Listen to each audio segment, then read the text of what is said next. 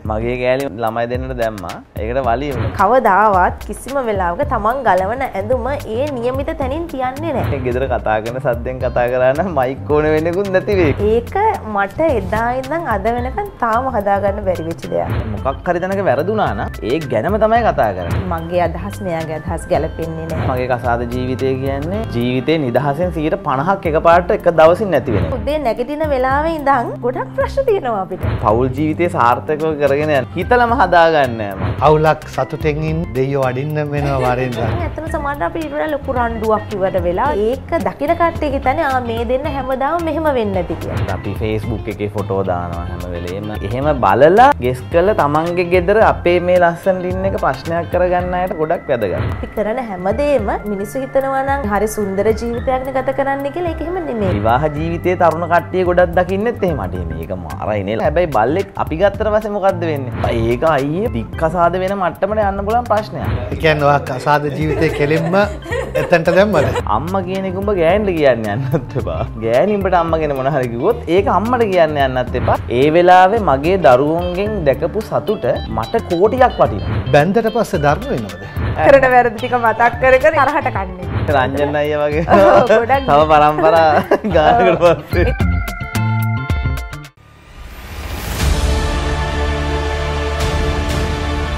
48-hour protection. Skin-friendly formula. Feel the confidence in a bottle. 6 scintillating fragrances. DEARO Deo Roll-On. Be close enough. Cafe R with DEARO. අයිබෝන් ආදරණීය ශ්‍රී ලාංකික YouTube ප්‍රේක්ෂකයනි. Cafe R with DEARO අදත් ආරම්භ කරන්න සූදානම්. අපේ වැඩස්ථානට ඔබ දිගටම ලබා දෙන ප්‍රතිචාර අපිට රටක් රාජ්‍යයක් වගේ. ඒක ආරම්භයෙන් මතක් කරන්න ඕනේ. Cafe R with DEARO.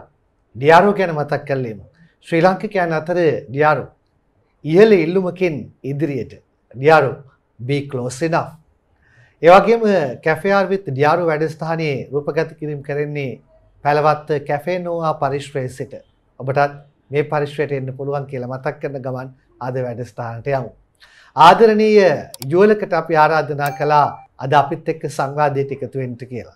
ඔගොල්ලෝ ගොඩක් ආදරය කරන එයා කියන හැම ගීතයක්ම ආදරෙන් ඔගොල්ලෝ වැළඳ ගන්න. මේ ඔයගොල්ලන්ගේ ආදරණීය ජනප්‍රිය ගායන ශිල්පියා තීක්ෂණ අනුරාධ ආදරණීය බිරිඳ අනුරාධිකා රත්නායක සමගින් ආයිබෝන් කියලා දෙන්නම එකවර පිළිගන්න. ආයුබෝවන්. ජය වේවා. ජය වේවා. නිකන් ගෙදර ඉන්නා වගේ හැඟීමක් දැනෙන්නේ. ඔව්. දෙන්නම දැක්කම. තීක්ෂණ දැන් අනුරාධිකා රත්නායක කියලා මෙයාගේ සර්නේම් එකෙන් හඳුන්වලා දෙනවා. ඔව්. ඒක ඔයාගේ කැලලක කොටසක් දීලා නෙමෙයිනේ. නෑ. එයා ඒ රත්නායකලේ. මම දුන්නේ මගේ කෑලි. ඔයා කැලේ දුන්නේ. මගේ කෑලි මම ළමයි දෙන්නට දැම්මා. ඒකට වලිය වුණා.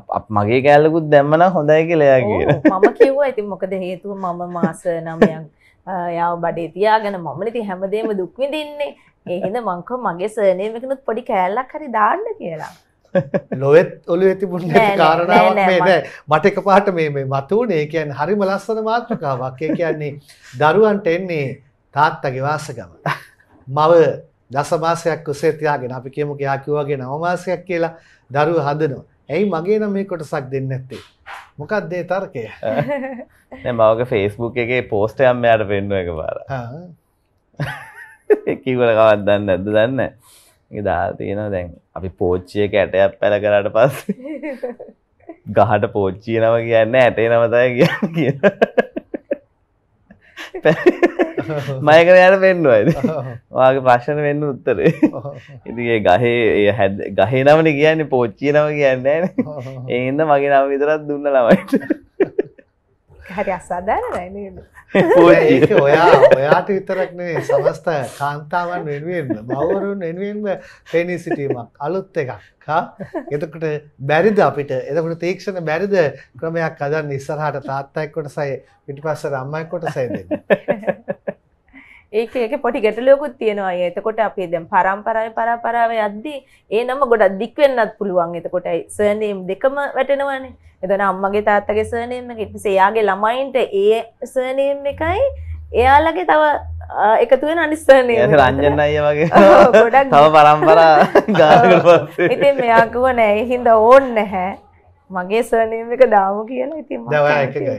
ඔය එකක වෙන්න වෙනවනේ. දැන් ඉතින් පොඩි අය ලොකුයිනේ. දැන් නම් දාලා ඔක්කොම කරලා ඉවරයි. දැන් ඉතින් වැඩක් නෑ ඒකට තර්ක කරා කියලා. තාත්තගේ පෙළපත් නාමයේ දරුවන්ට එන්න ඒකටත් හේතුවක් ඇතිනේ. ඒ හේතුත් අපි ඉස්සරහට හරියට YouTube නාලිකාවෙම කියලා දෙන්න බලමු. වෙනස්ම කතා බහක් ආපු නිසා අම්මා එකගයි දැන් තාත්තගේ වාසගම දීපයකට. ඒ නිසා අපිට ප්‍රශ්නයක් නැහැ ඉස්සරහට යන්න පුළුවන්. හැබැයි තාත්තගේ වාසගම රට්ටු දන්නේ නැහැ. ඒ හින්දා තාත්තගේ සම්පූර්ණ නම කියන්න. මගේ නම හල්ගමුව හේවගේ තීක්ෂණ අනුරාධ තමයි නම. ඉතින් මගේ සර්නේම් එකක් හැබැයි අගට කියවෙන්න මම හිතන්නේ මගේ නමත් එක සෙට් වෙන්නේ. ඒ කියන්නේ දැන් අනුරාධික රත්නායක වර පස්සේ එක සෙට් වෙනවානේ. ඉතින් නමුත් දැන් මගේ සර්නේම් එක ඉතින් අගට කියවන්න සෙට් වෙන්නේ නැති හින්දා ඉතින් ඒ හින්දා තීක්ෂණ අනුරාධ කියලා පාවිච්චි කරනවා. හැබැයි පාවිච්චි කරනවා නම් ඕන නම් පුළුවන් තීක්ෂණ අනුරාධ හේවගේ කියලා පාවිච්චි කරන්න. එතකොට නිකන් මට නිකන් හිතුනේ සෙට් වෙන්නේ නැති වෙයි වගේ කියලා හිතෙච්ච හින්දා හැම තීක්ෂණ අනික හැමෝම කියන ගත්තේ තීක්ෂණ අනුරාධමයි.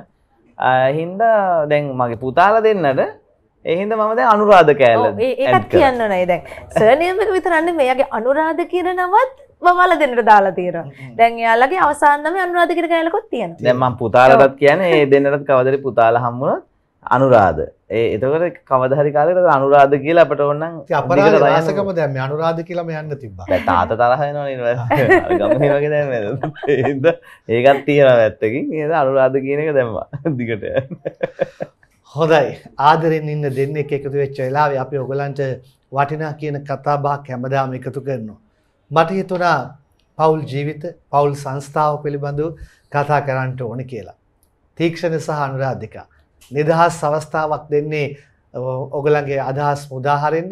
ඔය දෙන්න හරිම අව්‍යාජව කතා කරන ඕනෑම තැනක අපි මුණ ගැහුණත් අපේ වැඩස්ථානකට ආවත් කොතන වුණත් නිදහසේ කතා කරනවා. දෙන්නගේ මොන හරි ගැටලුවක් වෙච්ච දෙයක් තිබුණා නම් ඒකත් කතා කරලා ඒක විස්තරගත ආකාරය ගැනත් කියනවා. බලන් ඉන්න ප්‍රේක්ෂකයන්ට හැමදාම යමක් දෙනවා රංගන සිල්වා YouTube නාලිකාවෙන්. පෞල් ජීවිතයක් ඉස්සරහට අරගෙන යෑම. ඒකේ තියෙන අභියෝග ලෝකයේ දකිනකොට සමහර විදියට දකින්නේ. නමුත් හැබැයිත් එහෙම නොවෙන්න පුළුවන්. අපි විවෘත සංවාදයකට යමු ඇතිතරම් වෙලා අරගෙන. කවුද පටන් ගන්නෙ? ඔයා පටන් ගන්න. අනුරාධිකා පටන් ගන්න. මෙහෙමයි. කියන්න ඕනේ දැන් අපි දෙන්න ඇත්තටම දැන් මේ විදිහට අවිලා අපි කතා බහ කරනවානේ. ඒ කොහොම කතා බහ කරත් අපි දෙන්නගේ ඇතුලේ කියන්නේ ගොඩක් වෙලාවට පොඩි ගැටලු ඇති වෙනවා. ඒකට හේතුව ඉතින් මගේ අදහස් මෙයාගේ අදහස් ගැලපෙන්නේ නැහැ. 100% ගැලපෙන්නේ නැහැ. ඉතින් ඒ නිසා ඇති වෙනවා. ඉතින් අපි දෙන්න ඒ වලින් ඉතින් ප්‍රශ්න ඇති කර ගන්නවා, රණ්ඩු කර ගන්නවා. සමහරව විසඳගන්නේ නැතරන්නේ. විසඳගන්නේ නැතුව තාම ඉදිරියට එනවා. ඒ වගේ දේවල් තමයි ඒකේ. ඔය හිතන්නකෝ උදේ නැගිටින වෙලාවේ ඉඳන් ගොඩක් ප්‍රශ්න තියෙනවා අපිට. එක තමයි මෙයා කවදාවත් උදේට නැගිටින්නේ නැති එක. ඒක තමයි ජීවිතේ අපිට තියෙන හැමදාම තියෙන ලොකුම ප්‍රශ්නේ. නෑ ලොකුම ප්‍රශ්නේ ඒක නෙවෙයි. මම හැමදාම නැගිටින්නේ නැති එක නෙවෙයි. මම මගේ වැඩවලට උදේට නැගිටිනවා. ඒ කියන්නේ මගේ වැඩකට යන්න නැගිටිනවා. දැන් එයාලගේ වැඩවලට ළමයි ඉස්කෝලේ යන ඒවලට මම හැරෙන්නේ නැහැ. ඔන්න ඔක තමයි ගැටලුව. ඒ කියන්නේ මං ඔක්කොම වැඩ කරලා බබාලයි කෑම හදලා ඒ ඔක්කොම කරලා මෙයාලව හැරවන මම උදේට කියන්නේ මම ළමයි 3 දෙනෙක්ව මේ ලෑස්ති කරන්න ඉස්කෝලේ ගන්න. ඉතින් මෙයාටත් කතා කරන 10 පාරක් විතර කතා කරන්න. කතා කරලා එයාව ලෑස්ති කළා අන්තිමට අයියේ මම තමයි පොඩි අය හොදන්නේ ඔක්කොම ගන්නේ කෑම හදලා ඔක්කොම කරන්නේ.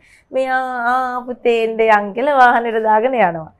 ඉතින් මං කියන්නේ එහෙම නෙමෙයි. දැන් එයා එයාගේ වැඩකට යනවා නම් අපිට ඉස්සෙල්ලා නැගිටලා ඔක්කොම දේවල් එයා කරගෙන සමහරවල් අපි දන්නේ හැබැයි එහෙමත් කියන්න ඕනේ. මොකද දන්නේ නැහැ. එයා අපිට දෙයට කතා කරන්නේ නැහැ. මොකද ඉස්සරින්දා බබාලගේ වැඩත් එක්කලා අපි ඉතින් ගොඩක් කාර්යබහුල වෙනවනේ.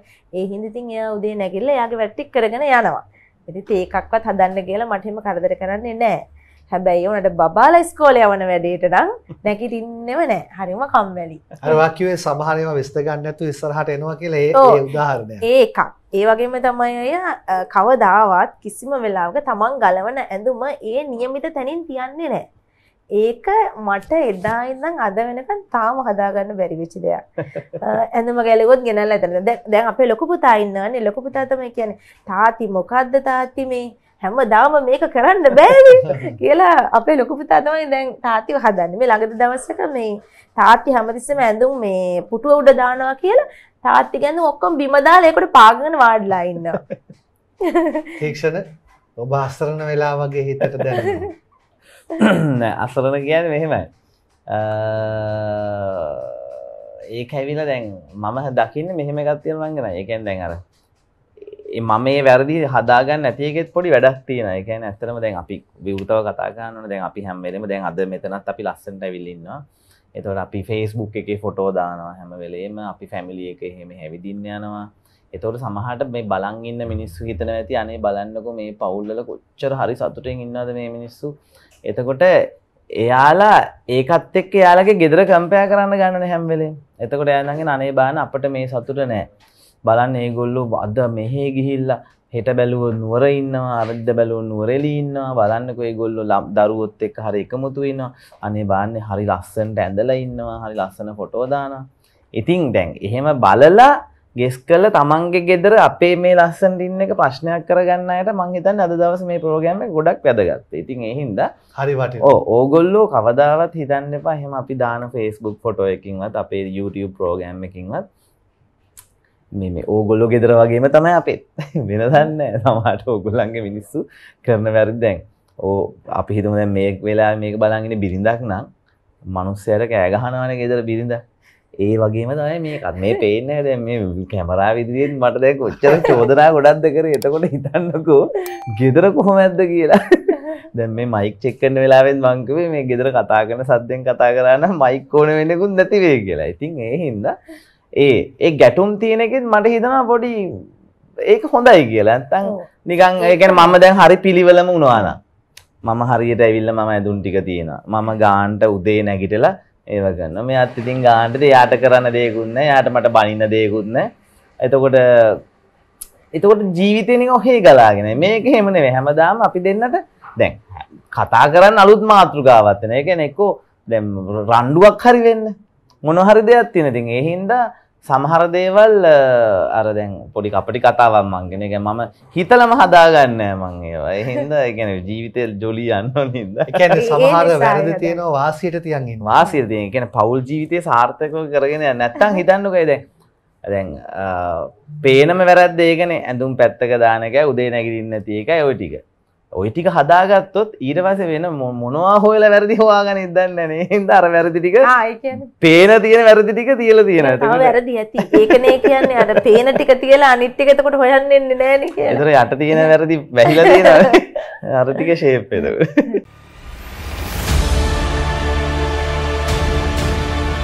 48-hour protection.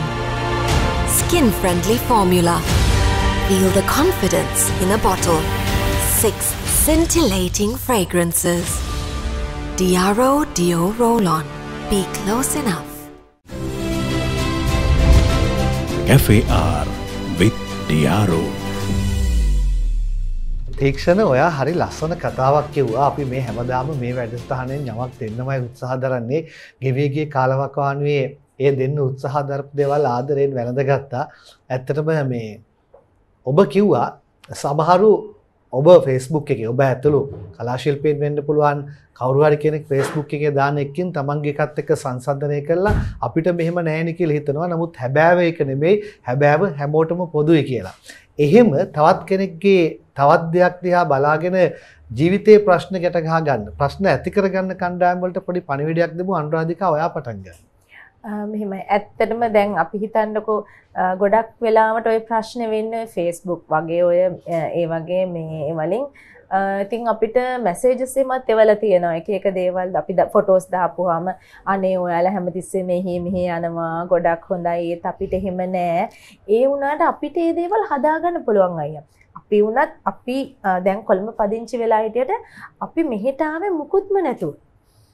අපේ අම්මලා වෙන්නපුවේ මෙයාලගේ ගාල්ලේ අපි දෙන්න එකතු වෙලා තමයි මේ හැමදේම ගොඩනගා ගත්තේ. ඒ ගොඩක් කලන අපි දෙන්න එකතු වෙලා කතා බහ කරලා ප්ලෑන් කරගත්තු නිසා.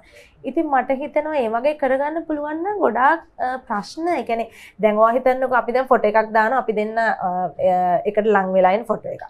අපි ඒක දාන්නේ සමහර ලාවට අපි දෙන්න ඊට ඉස්සෙල්ලා රණ්ඩුවක් වෙලා තරහ වෙලා ඉඳලා එහෙම වෙලා ඉන්න වෙලාවක වෙන්න පුළුවන්. ඒක විසඳුනාට පස්සේ එන්න එහෙනම් අපි ෆොටෝ එකක් ගමු කියලා අරගෙන දාව. ඒ වුණාට ඒක දකින්නේ දකින්න කට්ටිය හිතන්නේ මේ දෙන්න හැමදාම මෙහෙම වෙන්නේ නැති කියලා. නමුත් ඇත්තටම එහෙම නෙමෙයි. අපි පිටිපස්සේ වෙච්ච දේ දන්නවා නම් ඇත්තටම සමහරවිට අපි ඊට වඩා ලොකු රණ්ඩුවක් ඉවර වෙලා ඒ වගේ දෙයක් වෙන්නත් පුළුවන්. සහ ඔයා හිතනවා දැන් අපිට බබාලා දෙන්නෙක් ඉන්නවා.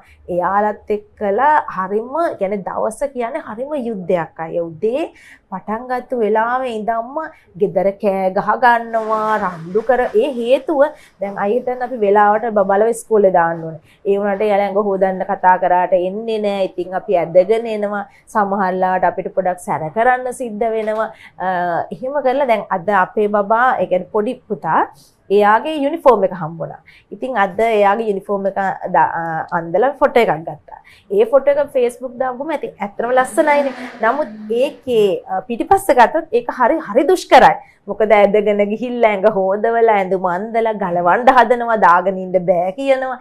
ඒ වගේ ගොඩාක් ඉතින් තියෙනවා. ඉතින් ඒ හින්දා අර අපි දාන හැමදේම අපි කරන හැමදේම මිනිස්සු හිතනවා නම් මේ හරි සුන්දර ජීවිතයක් නේ ගත කරන්න කියලා. ඒක එහෙම නෙමෙයි අය. ඇතුලේ තියෙනවා ගොඩාක් දේවල්. එහෙම නේද? ඔය කියන්නේ ඒ හැම දෙයක්ම ඕගොල්ලන්ගේ ගෙදර තියෙනවම තමයි. ඒ කියන්නේ හැම ගෙදරකම එකයි. ඒ කියන්නේ මම හැම වෙලෙම දකින්න එකක් තමයි සාමාන්‍යයෙන් දැන් කසාද ජීවිතයක් කියන එක ගත්තොත් ඒක දැන් අර මේ හරි මේ හිතලා මතලා ගන්න ඕන එකක් තමයි. ඒ කියන්නේ බිරිඳක් තෝර ගන්නවා කියන එක. එතකොට තමයි ওই ප්‍රශ්න ගොඩක් දුරට අවම කරගන්න හැකි වෙන්නේ.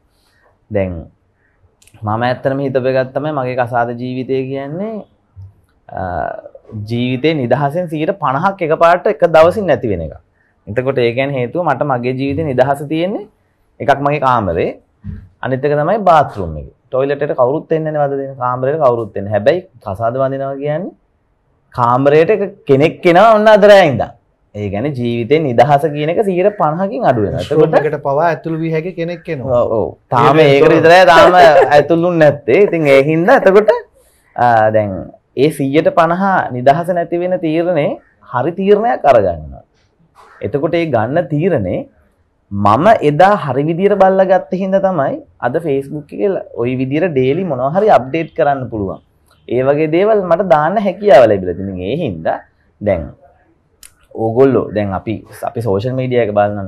අපි ඇත්තට මෙහෙම යනවා. ගොඩාක් යනවා. හැබැයි මේ දේවල් කවුරු හරි හිතනවා නම් මේ මුන්ට මාර සල්ලි තියෙනවා. අම්බානක වියදම් කරන්න නැති සල්ලි උතුරන්නේ නැති ඒ හින්දා එහෙමයි කියලා හිතනවා නම් ඒක සම්පූර්ණ වැරදි කතාවක්. අපි ඇත්තටම අපේ සතුට හොයාගන්න අපි හැම වෙලෙම බලන්නේ මිල මුදල් අඩුවෙන් පාවිච්චි කළා. නිකන් උදාහරණයක් විතර දැන් ළඟදී මාර රස්නයයි මේගොල්ලන්ගේ අපි වයිෆ්ලා ගෙදර ගිහිල්ලා පුදුම රස්නයක් තියෙන. ඉතින් ඒ රස්නේ තියෙන වෙලාවේ දැන් අපට ඕන නම් තිබ්බ ටක් ගාලේ හරි ළඟ හරි එක තියෙන හොටෙල් එකකට ගිහිල්ලා පූල් එකට බැහැලා ඉන්න තිබ්බා මොන හරි කොෆි එකක් බීලා මොන හරි මේ කූල් ඩ්‍රින්ක් එකක් මොකක් හරි බොන ගමන් එහෙම එකක් කරන් තිබ්බා. හැබැයි ඒ වුණාට අපි මේ වෙලාවේ තෝරගත්ත වෙනම එකක්. මෙයාගේ YouTube channel එකට ගියොත් බලන්න පුළුවන් ඒක. අයියේ පොල් කොටන් 4ක් එක ළඟ තියලා ඉටි කොලයක් දාලා ඒකට වතුර පුරවලා පොඩි පූල් එකක් හදලා බැස්සා. අයියා කියන්නේ ඒ වෙලාවේ මගේ දරුවන්ගෙන් දැකපු සතුට මට ඒක කෝටියක් වටිනවා. අරකට ගියේ නෑ රුපියල් 500ක්. ඔව් මම මේක පෙන්වනවට වඩා හොඳයි ඔබට පුළුවන්කම තියෙනවා අනුරාධිකාගේ YouTube නාලිකාව මතක් කරන්න කොහොමද බලන්න කියලා ගිහිල්ලාම බලන්න. ඔව් ඒක තියෙන්නේ රාදි තීක්ෂණ රාදි කියලා තියෙන්නේ. ඉතින් අයි දැන් මම කියන්නේ දැන් මේ ඒ තමන්ගේ ජීවිතේට සතුට අවශ්‍ය නම් පොඩි පොඩි දේවල් තියෙන්නේ. ඒකට මේ සල්ලි වියදම් කරන්න ඕනේ බොරු මේකප් දාගෙන හොඳ ඇඳුම් ඇඳලා ලොකු ගණන් වල ඇඳුම් ඇඳලා ඒක නෙමෙයි සතුට කියන්නේ. සතුට කියන්නේ සතුට කියන එක Tamanට සාපේක්ෂයි. සමහර වෙලාවට ලොකු ගාණක් වියදම් කරලා ගන්න සතුටට වඩා අපි මිනිස්සෙක්ට කන්න බොන්න නැති මිනිස්සෙක්ට නිකන් මේ පොඩි චීස් කෑල්ලක් දීලා ගන්න සතුට. මොකද අපි එහෙම දැකලා තියෙනවා.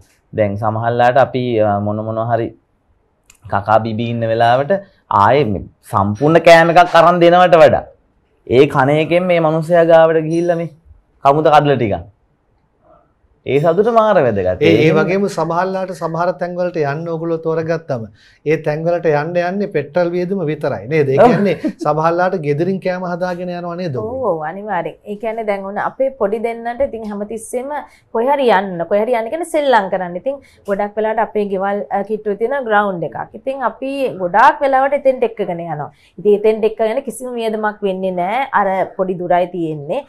පයින්ුත් යන්න පුළුවන්. අපි කරන්නේ ගෙදරින් කෑම හදාගෙන බබාලට තමයි අරගෙන යන්නේ.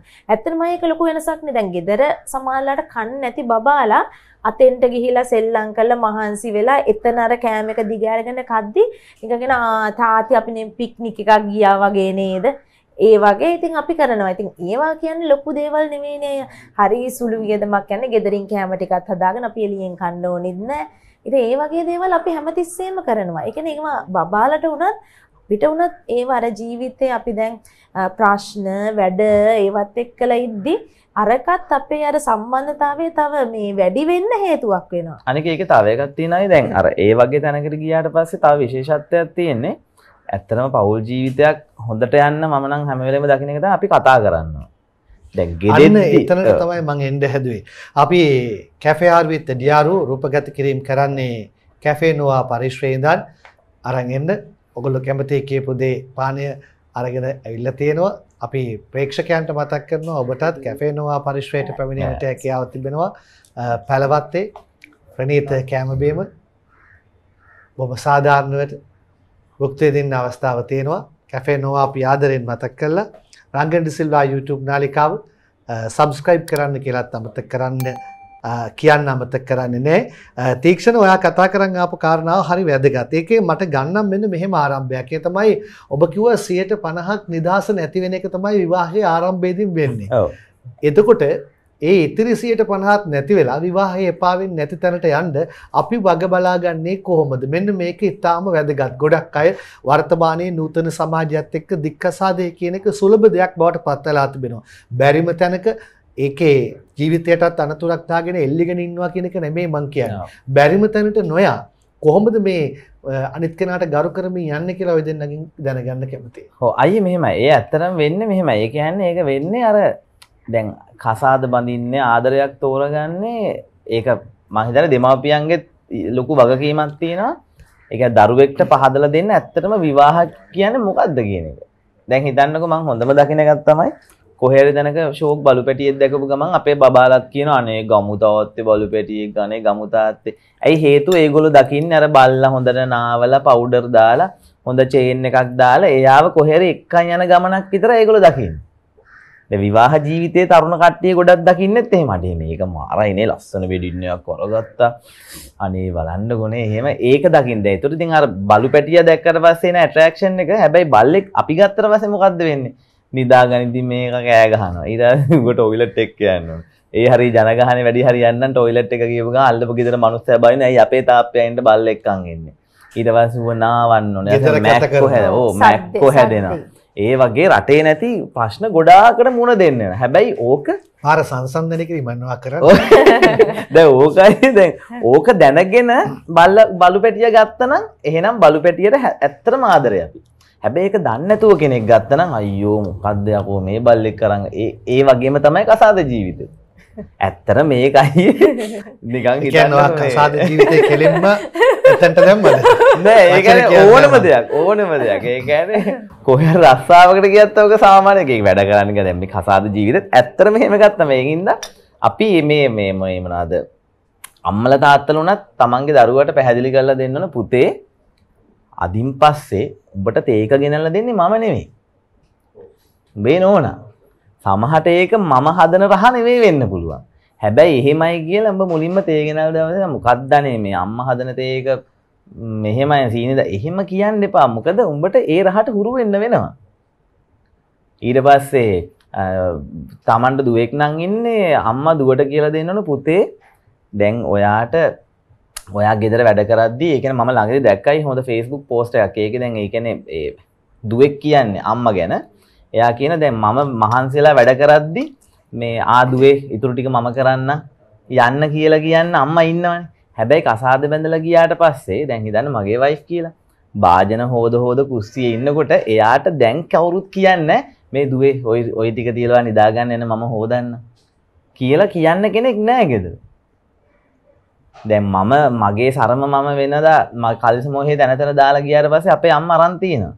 හැබැයි දැන් මට එහෙම කියන්නේ නැහැ.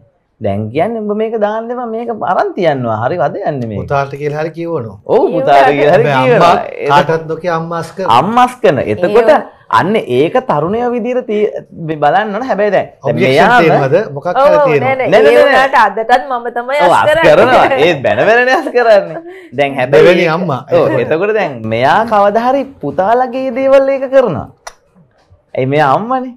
එතකොට ඒ හින්දා අපි මෙන්න මේ වත්මන් ඉන්න තරුණ පරපුරට ඒක දැනෙන්න සලස්සන්න ඕන මේ කසාදය කියන්නේ මේ එළියෙන් දකින්න අර හෙන සුන්දර ජීවිතයක් මේකේ මොනවද ලිංගික ජීවිතේ මේක එකතු වෙනවා මේක ට්‍රිප්ස් යනවා මේක හරි ආදරෙන් ඒව විතරක් නෙමෙයි මේක තව ගොඩාක් බැලුවොත් 80%ක් අනුගම්ම පිටිපස්සේ හරි කම්කටොළු තියෙනවා කියන එක තේරුම් ගන්න ඕනේ. ඉතින් ඒ කම්කටොළු දෙන්නේ මෙයානේ ඒවා කියන්නේ ඒක කොහොමද කියලා. ඔව් ගොඩක් ඒවා හිතේ හිර කරගෙන හිටියා අම්මා.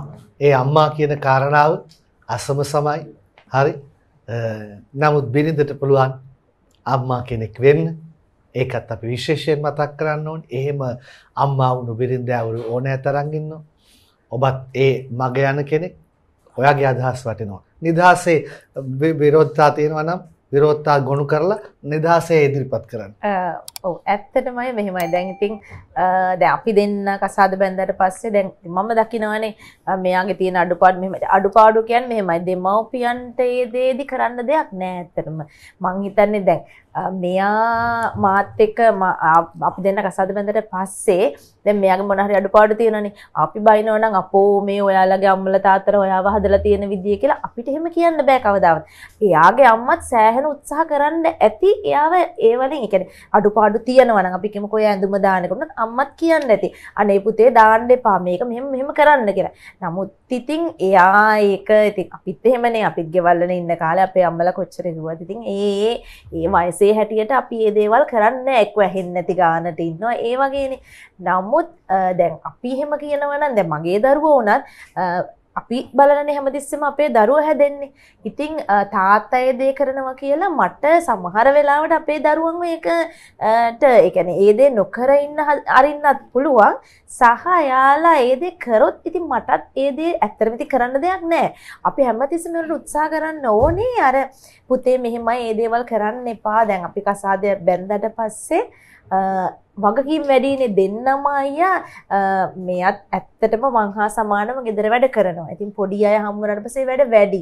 එතකොට අපි පුරුදු වෙන්න ඕනේ අපේ අර අඩුපාඩුකම් අපි 180ක්වත් හදාගෙන ඉන්න. මොකද හේතුව දැන් බිරිඳක් තමයි ගෙදර වැඩිපුරම වැඩ කරන්නේ. එතකොට බිරිඳට තවත් දරුවෙක් හා සමානව ඒ කියන්නේ වැඩ කරන්න සිද්ධ වෙනවා නම් සැමියාගෙත් ඉතින් එතකොට එතන පොඩි ගැටලුවක් ඇති වෙනවනේ. එතකොට තමයි ඔය ගොඩක් ප්‍රශ්න ඇති වෙන්නේ ගෙවල්. ඉතින් මාත් මෙයාට නිතරම කියන්නේ නෑ ඔයා පුරුදු වෙන්න ඒක. එතකොට අපේ දරුවෝ උනත් කියන්නේ දරුවෙක් වෙන්න එපා මිනිහෙක් වෙන්න කියලා. සමහර වෙලාවට. සමහර වෙලාවට. ඔව්. මම ඉතින් අපේ මේ පොඩියටත් කියනවා තාත්තා එහෙම කරාට පුතේ ඔයා එහෙම කරන්න එපා. එහෙම කියලා මං කියනවා. ඉතින් එතකොට සමහර ඒක පුතා ඒ දේ හදා ගන්නත් පුළුවන්. ඉතින් නැති වෙන්නත් පුළුවන්. ඒක එකිනෙකගේ හැටිනේ. ඉතින් ඒක අපිට කරන්න දෙයක් නැහැ. ඒකට දෙමව්පියෝවත් වෙන කවුරුවත් සම්බන්ධ කරගන්න බෑ. මෙතන තමන්ගේම වැරද්දක් ඉතින් ඒක. තමන්ම තමයි මේ දේවල් හදාගන්න ඕනි.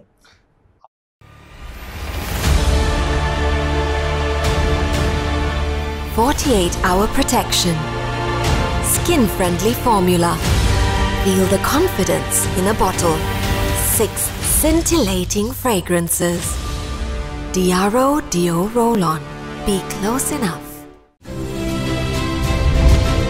Cafe R with DEARO.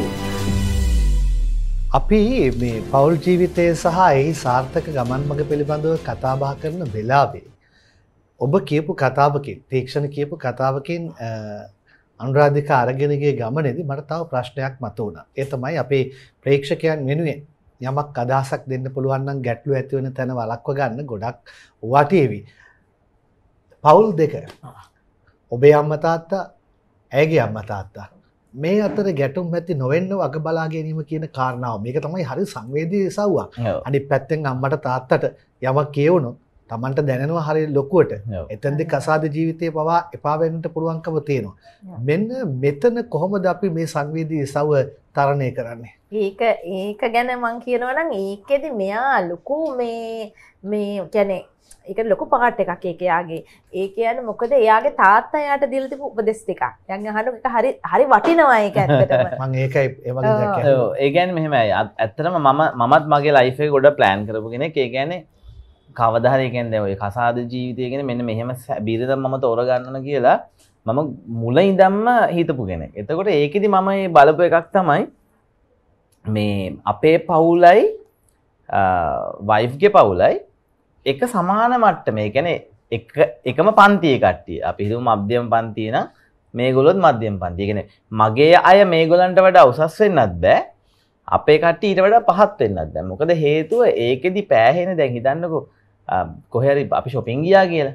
එතකොට සමහර දැන් අපේ පවුල වෙන උසස්. මේගොල්ලන්ගේ පවුල පහ. ඊට පස්සේ අපේ අම්මලා සමහරට කියන්නේ ගන්නේ අපි නම් අඳින්නේ branded මෙහෙමයි අපි මෙහෙම ගන්නෙ. එතකොට ඔන්න ප්‍රශ්නයක් ඊට පස්සේ මේගොල්ලන්ගේ අම්මා මෙයාට කියයි අන්න මහලු උජාරුව කියවන අරගොල්ලන්ගේ අම්මා. ඊට පස්සේ ඒක මෙයා මට කියනවා ඔයාගේ අම්මා නිකන් අපේ අම්මලානේ දෙකේ කොලට දාන්නේ කතා කරේ. පොඩි දෙයක් නෙමෙයි අපි ලොකු කතාවක්. ඒක ලොකු ඒක අයියේ මුළු පවුල් දික්කසාද වෙන මට්ටමට යන්න පුළුවන් ප්‍රශ්නයක්. ඉතින් මං ඒ හින්දායි ඒ දේ හිතුවේ කවදා හරි දැන් අර ගෑන් ළමෙක්ගේ අපි ලස්සනම බලන්නේ නැතුව ඒ සේරම බලන්නේ නැතුව මේ දේවල් බලද්දි මාර ප්‍රශ්න ගොඩකට මේ ඒ හින්දා ඉතින් අද මේගොල්ලන්ගේ පවුලත් එක සමානයි මගේ පවුලත් එක සමානයි. ඉතින් එතකොට අර මේ පවුල් දෙක පාහන්න ගියාම ප්‍රශ්නයක් නැහැ. ඊට පස්සේ අපේ තාත්තා තම මරු උපදේශයක් දුන්නා. එයා ඉතින් කියපු එකම දේ තමයි පුතේ දැන් අපේ අම්මා මට මෙයා ගැන මොනවා හරි නැති තැන අනිවාර්යෙන් කියනවා. ඊට පස්සේ අපි මොකක් හරි ගියාන් පස්සේ මෙයාත් මට කියයිනේ අපෝ ඕගොල්ලන්ගේ අම්මා මෙහෙම කිව්වා කියලා. තාත්තා කිව්වා පුතේ අම්මා කියන එක උඹ ගෑනට කියන්න යන්නත් එපා. ගෑණි උඹට අම්මා ගැන මොනවා හරි කිව්වොත් ඒක අම්මට කියන්න යන්නත් එපා. ඒක ඔයාගේ ඇඟේ තියාගෙන සද්ද නැතුව ඉන්න. ඒ ඉන තාක්කල් උඹට සතුටින් ජීවත් වෙන්න පුළුවන්. සමස්ත සමාජය වෙනුවෙන්ම ඒ තාත්තාගේ ඒ වචනේට සාදු සාදු කියලා කියන්නේ මම හිතන්නේ මේක අවස්ථාව කරගන්නවා. ලස්සන ආදරණීය උපදේශක් දුන්නු තාත්තා කෙනෙක්. අනුරාධිකා නැන්දම්මයි ලේලි කතන්දරේ අපේ රටේ එදා ඉඳන් එන කතාවක්. නැන්දම්මයි ලේලි කියලා කිව්වම එන්නේ ප්‍රේමණීය හැඟීමක් නෙවෙයි. කොහොමද ඒක ප්‍රේමණීය හැඟීමක් කරගන්නේ අපි? මෙහෙමයි. අර තාත්තා කියප එකමද කියන්නේ? ඒ කියන්නේ මෙහෙමයි. දැන් මම ගොඩක් වෙලාවට ඉතින් එහෙම අර මෙයා දන්නවා මම ඕනාට වඩා කිසිම දෙයක් ගැන එහෙම හොයලා එහෙම කතා කරන කෙනෙක් නෙවෙයි. මෙයාට උනත් මම එහෙම කියන්නේ නැහැ වැඩි එහෙම දේවල්. මට මොන හරි දෙයක් දැනනවා නම් මම මේක එක්කෝ ඒක හිතලා ඒක අමතක කරලා දානවා. ඉතින් මොකද හේතුව අය මං වගේ නෙමෙයිනේ හැමෝම. එහෙනම් මට ඒ විදිහට හැමෝම අයින්නත් බෑ. සහ අපි එයාලා ගාල්නේ අපි ඉන්නේ කොළඹ. එතකොට අර ගොඩක් ගැටුම් ඇති වෙනවා අඩුයි. මොකද හේතුව අපි කතා බහ කරලා ඒ කියන්නේ ඔයක ගොඩක්ම ඇති වෙන්නේ එකට එක ගෙදර ඉද්දි. එතකොටනේ මොනවාද නැන්දම්ම කරන දේ ලේලිට හරි නෑ, ලේලි කරන දේ නැන්දම්මට හරි නෑ. ඊට පස්සේ හස්බන්ඩ් වැඩ ඇරලා මම නැන්දම්ම කරපු ඔක්කොම ටික කේලම් ටික කියනවා. ඊට පස්සේ නැන්දම්මත් කියනවා, කියන්නේ අම්මත් කියනවා. එතකොට කේලම් ටික. එතකොට අන්තිමට එතනින් අර අසරණ වෙන්නේ සහ තැලෙන්නේ හස්බන්ඩ්. මොකද හේතුව එයාට අම්මත් ඕන, වයිෆුත් ඕන. ඉතින් ඒ හින්දා මං හිතනවා ඒ හින්දා මම දැන් මොනවා වුණත් එයාට අම්මා අතරින්නත් බෑ, වයිෆ් අතරින්නත් බෑ. ඒ නිසා කොච්චර අපි දේවල් එයාට කිව්වත් මං හිතන්නේ එතන වැඩක් නැහැ. මොකද මගේ හිතෙන් හරි මම එහෙනම් මම නැන්දම්මත් එක්ක කතා කරලා ඒ ප්‍රශ්න ටික විසඳ ගන්න ඕනේ. මොකද මෙයාට කිව්වා කියලා මෙයාට අම්මට බයින්නත් බෑ, මට මොකක්වත් කියන්නත් බෑනේ. ඒ නිසා මන් දකින්නේ දැන් ඔය ප්‍රශ්න ගොඩක් අඩුයි අපි අර දුර ඈත ඉන්න හින්දා. ඉතින් ගොඩක් වෙලාවට මේ එහෙම මම වාඩි කියන්නේ යන්නේ සහාය දැන් අපේ දැන් මේ අපේ ලොකු පුතා හම්බෙච්ච වෙලාවේ ඒතර දැන් අම්මලා දෙන්නෙක් ඉන්නවා. දැන් මේගොල්ලන්ගේ අම්මයි අපේ අම්මයි දෙන්නම හිටියේ. ඉතින් අර සාමාන්‍යයෙන් ඔය මම අහපු දෙයක් තමයි අර එහෙම දරුවෙක් හම්බුනාට පස්සේ දැන් අර ඒ අම්මලා දෙන්නම උදව්වට ඉන්නකොට එතකොට මේගොල්ලන්ගේ අම්මා හදන්නේ මෙයාව බලාගත්ත විදිහට අපේ පොඩි එකාව බලන්න. අපේ අම්මා බලන්නේ මාව හදාගත්ත විදිහට අපේ පොඩි එකාව. ඊට පස්සේ ඇත්තටම බබා ගෙදරගෙන ආපු වෙලාවේ මං කෙලින්ම කිව්වා අම්මලා දෙන්නට අම්මේ දැන් මේ දරුවාගේ අම්මා මගේ වයිෆ් නේ. එතකොට මේ අම්මා මේ දරුවා ගැන සේරම තීරණ ගන්නේ. නාවන්න ඕන කොහොමද? මම මෙයාටත් කිව්වා ඔයා ඒ දේවල් කරන්න ඕන නැන්ද අම්මලට බාර දෙන්න බෑ. මෙයාත් හැබැයි ඒක කිව්වා නෑ අපේ මගේ දරුවාගේ වැඩ මම කරන්නේ. ඒ හින්දා මම අම්මලා දෙන්නට මුලින්ම කිව්වා ඔය දෙන්නට තියන්නේ ඒ වැඩවලට උදව් කරන එක විතරයි. උණු වතුර බේසම ළඟට ගෙනල්ලා දෙන්න, සබන් එක අතර දෙන්න. ඇඳුම් ටික වේලෙන්න දාන්න. ඔන්න ඔය වගේ දේවල්. ඇත්තටම ඔන්න ඔය වගේ පොඩි දේවල් හින්දා ඔය නැන්දම්ම ලේලි ප්‍රශ්නේ ඒ දේවල් ඇත්තටම ගොඩාක් දුරට අඩු වුණායි අපේ ලයිෆ් එකේ. ඒ අමතර ප්‍රශ්න. ඒව නැත්තම් ඒව ඇඟට මේ මොනවද ගත්තා කියන්නේ ඒක ලෝක ප්‍රශ්න. හැබැයි ඒ දේවල් වලින් අපි ගොඩක්ම නිදහස් වෙලා තියෙන අපි දෙන්න. හැබැයි ඒ දේවල් හැම එකටම එකක් තියෙනවා. අපි දෙන්න කතා කරන එකයි. අපි දෙන්න ගොඩාක් වෙලාට කතා කරනවා. දැන් අර මම අපි ඉස්සෙල්ලා දැන් කිව්වේ ළමයිව ග්‍රවුන්ඩ් එකට දාලා ළමයි සෙල්ලම් කරන්න වගේ එහෙම ගොඩක් වෙලාට එළියට යන එකෙන් තව වාසියක් තමයි අපි දෙන්නටත් පොඩි කතා කරන්න වෙලාවක් හම්බ වෙනවා. දැන් ගෙදෙද්දි හිටියනම් ප්‍රශ්නනේ කතා කරන්නේ. මේකෙදි එහෙමනේ එළියට ඇවිල්ලා අපි මොන හරි බොන ගෙදර ඇතුළේ ඉර වුණාම ප්‍රශ්න පේනවා. එළියට ගියාම නිදහස් දැන්. හරි නිදහස්. අන්නේ කතා බහත් මං හිතන්නේ මේ ප්‍රශ්න වලට ගොඩක් විසඳුමක්. අනුරාධිකා ලස්සන කතා බහක් අවසානයේ විනාඩි කිහිපයකට අපි එන්නේ. අනුරාධිකා කියන්නකෝ කාන්තාවක් යුවතියක් බැන්දට පස්සේ ධර්ම වෙනවද? මට හිතෙන්නේ එහෙම වෙනවා අයියා. බැන්දට පස්සේ මහත් නම් ඔබ කියන්නේ බැන්දට පස්සේ ධර්ම වෙනවා. ඔබ කියන්නේ බැන්දට පස්සේ මහත් වෙනවා. ඔබ ඇයි බැන්දට පස්සේ මහත් වෙනවා කියන්නේ? මේ පේන්නේ දැන් හිටපු විදියත් එක සැප වැඩිද? ඔව් ඉතින් හොඳට කන්න බොන දෙනවනේ. මේකට මම උත්තරයක් දුන්නේ මේ එතකොට තරහට කන්නේ. ඒ කියන්නේ අර කරන වැරදි ටික මතක් කර කර ඒ තරහට කන්නේ. එතකොට වැඩි පලි ගන්නලු කන්නේ ගේමට. නෑ ඒක වෙන්නේ අයියා මෙහෙමයි. ඇත්තටම මේ ඉතින් බැන්දට පස්සේ ගෙදරට වෙලා ඉන්නවා වගේ නෙවෙයිනේ වගකීම් වැඩි. ඉතින් උයන්න ඕනි. ඒ කියන්නේ විශේෂයෙන්ම බබාලා හම්බුනට පස්සේ නැත්තම් ඉති ඉස්සෙල්ලා කාලේ නම් මහා ලොකු ඉතින් එහෙම දරුණු වෙන්නේ නැහැ. මොකද හේතුව අපි දෙන්න විතරනේ ඉන්නේ. ඉතින් අපි දෙන්නට ඕන විදිහට අපි දෙන්නට හිතන වෙලාවට නැගිටින්න පුළුවන්. ඒ වගේ දේවල් ඉතින් තියෙනවා. දැන් එහෙම බෑ. දැන් අපි දෙයකට කැප වෙලානේ ඉන්නේ. එතකොට ඒ નિયમિત වෙලාවට ඒ දේවල් කරන්න ඕනි. බබාලගේ කෑම ගැන බලන්න ඕනි. එයාලගේ ඉගෙනීම ගැන බලන්න ඕනි. සහ එයාලගේ හැමදේම විශේෂයෙන්ම බිනිදකටනේ ওই වගකීම් පැවරෙන්නේ. ඉතින් ඒකත් එක්ක සැමියාත් අර විදිහට බබා වෙනවා නම් එතකොට එතන පොඩි ගැටලුවක් තියෙනවා. ඉතින් එතකොට පොඩ්ඩක් තරහ යනවා වැඩි. තීක්ෂණ මතක තියාගන්න. බබෙක් වෙන්න එපා මිනිහෙක් වෙන්න බලන්න. නෑ මෙහෙමයි නෑ ඒක දැන් සමහරවිට මෙහෙම ඇත්තක් තියෙනවා. දැන් මෙයා මේක කියනවා දැන් සමහරවිට දැන් මෙයා කියනවා මොනවාදනේ පොඩක් වගකීමක් ඇතුව වැඩ ගන්න. ඊට පස්සේ මම කිව්වා මම වගකීමක් ඇතුව වැඩ කරන සැමියෙක් වුණා නම් ඔයාලගේ ලයිෆ් එක ඊට වඩා ගොඩාක් වෙනස් වෙනවා කියලා. එහෙනම් මංකෝ එහෙනම් මම කියයි උදේට මට උදේට බත් තමයි කන්න ඕන. එහෙනම් ඔයාලට උදේ පාන්දර නැගිටලා මං වෙනුවෙන් බත් හදන්න වෙනවා. ඊට පස්සේ මෙහෙමයි මේ වෙලාවට තමයි යන්නේ. එහෙනම් ටෆ් වෙනවනේ ඊට පස්සේ වගකීමක් ඇති වුණාම මංකෝ එහෙම නෙවෙයිනේ මම දැන් මේ හරි ජොලියේ ඉන්නේ. දැන් ඉතින් ඔන්න දැන් මෙයාට උයන්න එහෙම කම්මැලි වුණාම මරු වැඩක් කරනවායි. හරි. දැන් ඒ වෙලාව උයන්න ඕනේ. දැන් මේ මගේ ළඟට වෙලා කියනවා දැන්. උයන්නත් ඕන මොනවද උයන්නේ? අංකේ ඔය කිව්ද උයන්න ඕන නම් මගේ ගාවට ඇවිල්ලා කියව ඉන්න ඕනේ නෑනේ. ඒ මොකක්වත් නෙමෙයි මේ කියන්නේ. මේ මට උයන්න කම්මැලි. අපි එළියෙන් ගෙනෙන් කියලා මේ කියන්නේ. ඉතින් ඒ හින්දා පවුලක් සතුටින් අරන් යන්න වයිෆ්ගේ ඔන්න ඔය වගේ දේවලුත් පොඩ්ඩක් අඳුන ගන්න ඕනේ. ඊට පස්සේ දැන් සමහරලාට ඒ වෙලාවට නොතේරුණා වගේ බබෙක් වෙන්න ගියොත් විනාසයි. ඉතින් ඒ වගේ දේවලුත් තියෙනවා. මෙයාත් කියලා හැබැයි. ඉතින් සමහරලාට දැන් කුස්සිය එහෙම ගොඩක් වාජන පිළිලා සමහරලාට කම්මැලි වෙලාවල් තියෙනවා. නැත්නම් මම කියන්නේ ගොඩක් වෙලාවට මේ දැන් මම වාජන හොදන නම් කියන ඔන්න අද කුස්සියේ දෙවියෙක් වැඩලා ඉන්නේ කියව ගන්න. දැන් මෙයාත් කියනවා සමහරලාට අදත් දෙයියෙක් වඩිනවා නම් මේ කුස්සිය පැත්තට. ඔන්න ඔය වගේ අර පවුල සතුටින් යන්න නම් ඔන්න ඔය වගේ දේවලුත් දෙයියෝ වඩින්න වෙනවා. වඩින්න වෙනවා. ඉතින් දැන් මම කියන්නේ මෙයාට අර එහෙම අර ගොඩක් මම දැන් එහෙම ගොඩාක් එන වගකීමෙන් ඉන්න එහෙම සැමියෙක් වුණා නම් ඇත්තටම මේගොල්ලන්ගේ ලයිෆ් එක මීට වඩා ගොඩක් වෙනස් වෙයි. එහෙනම් ළමයින්ට උනත් අර නිකන් සපත්තු ගල් වතනින් තියලා එන්න. එහෙම ඒ වගේ මම එහෙම නෙවෙයි. හරි සුන්දර වගේදර ඉන්නේ. හරි ජොලි ඉන්නේ. ඒක අපි ට්‍රිප්ස් යන්නේ ගොඩක්. ෂෝ එකකට යනවා නම් සමහරලාට දැන් මට මේගොල්ලෝ එක්ක ගිහලා වදේ. ඊයසේ ඒ වුණාට ඉතින් සමහරලාට කියන අනේ අපිත් එන්න. මොකද හේතුවයි දැන් සමහර ෂෝ වලට ගියාට පස්සේ දැන් ෂෝ එක ගියාම මම ටිකක් ඉන්න එපා පොඩ්ඩක්. ඒ කියන්නේ රිලැක්ස් එකේ ඉන්න ඕන. පොඩ ඕගනයිසර්ස්ත් එක්ක එළිරිහිලා කතා කරනවා. හැබැයි එහෙම නෙවෙයි ළමයි එක්ක ගියාට පස්සේ මම සින්දු කියන වෙලාව වෙනකම් මූ මගේ කොණ්ඩෙන් අදිනවා ඇදුම් පොඩි කරනවා. හැබැයි කවදාවත් මං ඒ දේවල් මගේ ඇරලා නැහැ. ඒ දේවල් හැම එකක්ම මේගොල්ලෝ යන තැන එක්කන් ගිහිල්ලා කොහොම හරි ඒ දේවල් ඉතින් ඒ හින්දා අර පවුලක් සතුටින් තියන්න ඔන්න සැමියෙක්ගේ ඒ වගේ දේවලුත් තියෙනවා. වයිෆ්ගේ පොඩි කම්මැලි තැන් අඳුනගෙන ඒ වලට පොඩි සපෝට් එකක් දෙන්න. ඒවා පොඩි දේවල් තියෙන්නේ. ඒකෙන් ලොකු ප්‍රශ්න විසඳ ගන්න පුළුවන්. ඉතින් ඒ හින්දා අන්න මම ඒ වගේ සැමියෙක් ඒවා කියන්නේ. හරි අනිවාර්යෙන්ම ඇත්ත. අවුලක් සතුටෙන් ඉන්න සතුටෙන් තියන්න නම් දෙයියෝ අඩින්න වෙනවා වරෙන්. ඒක මතක තියාගන්න. ඒ වගේම මං හිතනවා අද කතා බහෙන් ඔබට ඔබේ අඩුපාඩු පිළිබඳව හදාගන්න මගක් ආවා නම් එය අපට වටේවි. ඔබට පමණක් ආවේනික වූ කියන අඩුපාඩු අනිත් අයටත් තියෙනවා කියලා දැනුණා නම් ඔබට ඉදිරියට යන්න ඒක ගොඩක් වටේවි. ඒ වටිනාකම දෙන්නයි අපි අද මේ මාතෘකාව මෙලෙස තෝරාගත්තේ.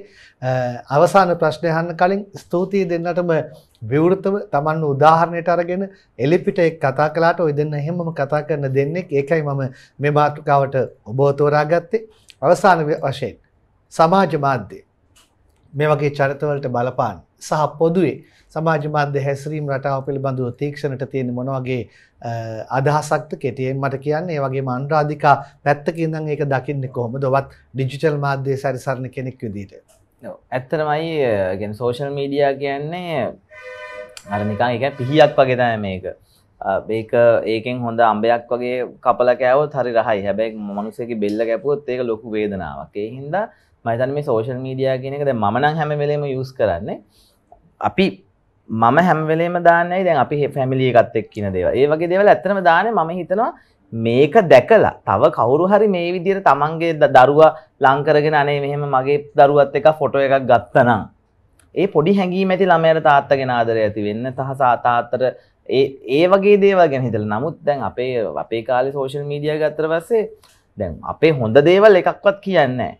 එයාලා සම්පූර්ණයෙන්ම අපේ මොකක් හරි දැනක වැරදුනා නම් ඒ ගැනම තමයි කතා කරන්නේ. හැබැයි වැඩේ කියන්නේ එහෙම වැරදෙන දේවල් බලන්න බලාගෙන ඉන්න පිරිසකුත් මේ සෝෂල් මීඩියා පාවිච්චි කරනවා. ඉතින් ඒ හින්දා මම හැම වෙලේම ඒවෙන් යැපෙන්න උත්සාහ කරනවා. ඒ කියන්නේ මෙහෙමයි දැන්. ඒකෙන් යැපෙන්නේ මේක බලන්න මිනිස්සු ඉන්න හින්දා. ඒ හින්දා මිනිස්සුන්ට කියන්නේ ඒ වගේ දේවල් බලන්න එපා. ඒ වගේ දේවල් දැක්කොත් හිතන්න මේක වෙලා තියෙන්නේ මගේ දුවෙක්ට. මේක වෙලා තියෙන්නේ මගේ පුතෙක්ට.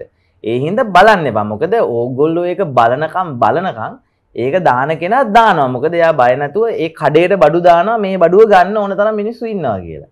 ඒ හින්දා අර කඩේට බඩු දාන කට්ටිය නරක බඩු දාන්න නැතුව හොඳ බඩු දාන්න. ඒ වගේම කඩේට යන මිනිස්සු දැනගන්න ඕන නරක බඩු ගන්න නැතුව හොඳ බඩු විතරක් අරගන්න. ඒ හින්දා සෝෂල් මීඩියා එකේ හොඳ දේවල් විතරක් ෂෙයා කරන්න. හොඳ දේවල් විතරක් බලන්න.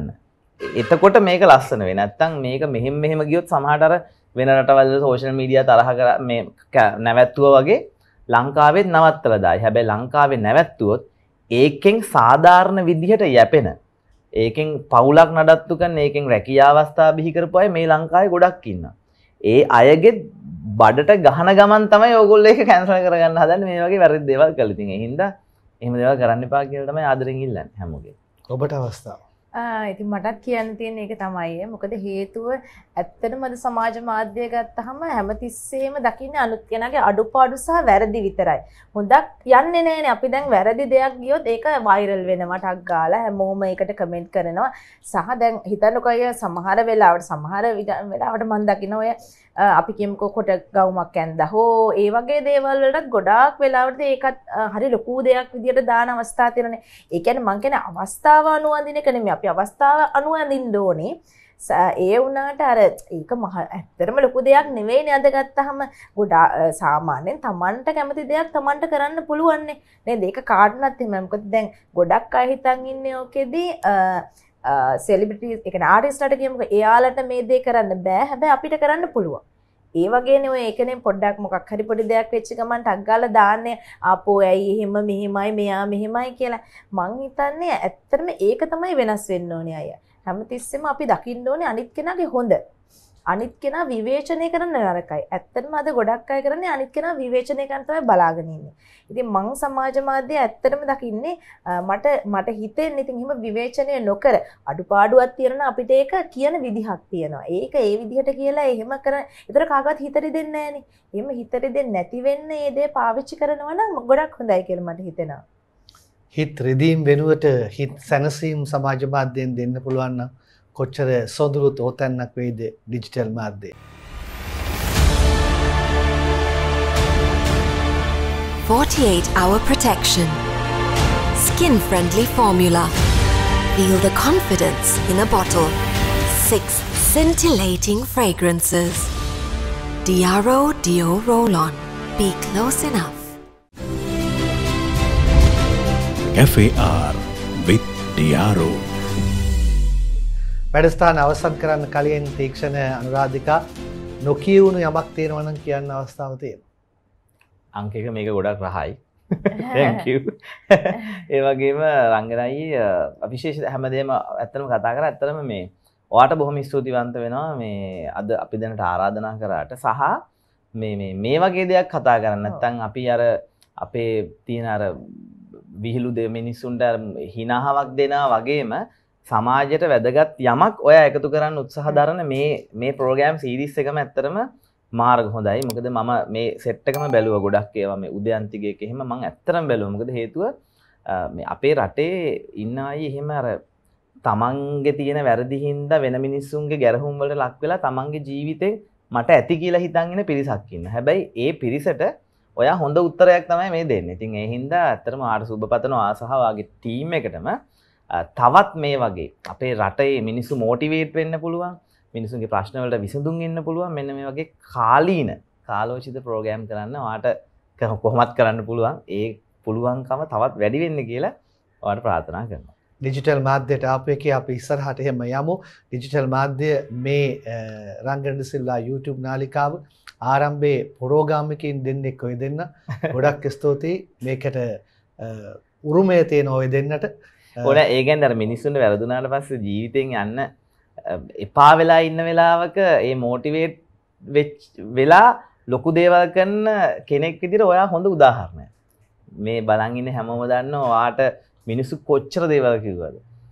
එක එක අය ආන්දල එක ඒවා කිව්වා. හැබැයි ඒවා තමන්ගේ හිතේ වැරදක් නැත්තම් තමන්ට හරියනවා. හොඳ උදාහරණයක්. අන්න මේවා උදාහරණයට අරගෙන ඕගොල්ලොත් අනිත් අයගේ සතුට වෙන දේවල් බලලා අනේ අපිට නෑනේ කී ඉන්න එපා. ඒ සතුට ලබා ගන්න නම් අපි වැඩ කරන්න. සුති එහෙමනම් මේ රංගන සිල්වා YouTube නාලිකාව වගේම සුදේව හෙට්ටිආරච්චි YouTube නාලිකාව subscribe කරන්න කියලා මම මතක් කරන ගමන් ඔය දෙන්නගේ YouTube නාලිකාව subscribe කරන්න කියලාත් මම කියනවා. පොඩ්ඩක් මතක් කරන්න නම අකුරු ටිකත් එක්කම. තීක්ෂණ රාදී. ඒක තමයි මෙයාගේ channel එක. මගේ එක තීක්ෂණ අනුරාධ. තීක්ෂණ රාදී YouTube channel එක, තීක්ෂණ අනුරාධ YouTube channel එක දෙකම ඕගොල්ලෝ පිවිසෙන්න කියලා මතක් කරන ගමන් DEARO Cafe R with DEARO Cafe R වැඩසටහනට DEARO තමයි ශක්තිය සපයන්නේ. ඒ හින්දා අපි මේ ටැග් දෙක ඔය දෙන්නට දෙනවා. මේක තීක්ෂණ ඔබේ ටැග්. ආවට ගොඩක් ස්තුතියි. මේ ඔබේ ත්‍යාගය DEARO be close enough කියලා මතක් කරන ගමන් ආදර සමගෙන යනවා. ඔබ හැමතෙම ජයෙන් පතනවා. ජීවිතේ ජය ගන්න හැකියාව ලැබෙන්න කියලා ප්‍රාර්ථනා කරනවා. හොඳ සිතුවිලි සමගින් හොඳ චින්තනයකට එන්නට හැකියාව ලැබෙන්න කියලා ප්‍රාර්ථනා කරනවා. අපිට දෙන ශක්තියට ගොඩක් ස්තුතියි. ජයම වේවා.